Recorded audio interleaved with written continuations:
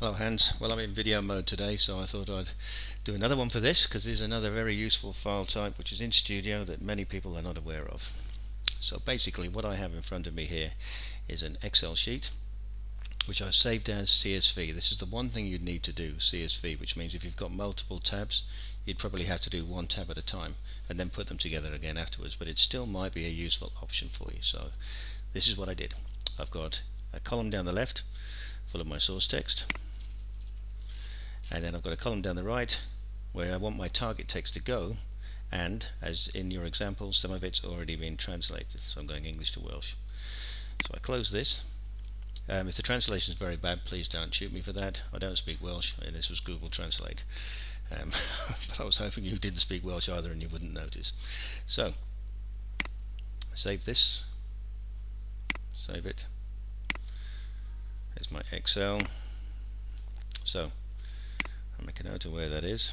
Come to Studio, and in the Tools, Options, File Types, so Tools, Options, File Types, I scroll down to Comma Delimited CSV, click on the Format tab, and in here you've got the ability to say what kind of a delimiter you're using.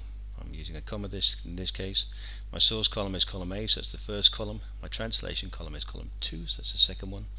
I only want 2 columns this time. I'm not using comments.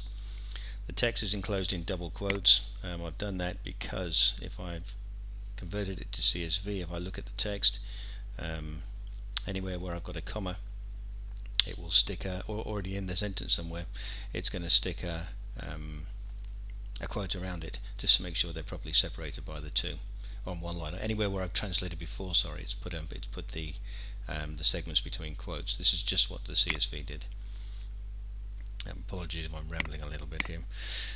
So I've got a couple of other options down here that I decided to use. One is make existing translations confirmed, and the second is to lock existing translations, just to make it nice and clear. So I click OK there.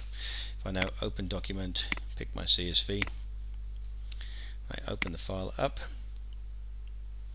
What you can see when the file opens is that it contains both columns. So in column A I've got all of the source text, in column B I've got all of the target text, and the segments that have already been translated are confirmed and locked because that's what I asked it to do.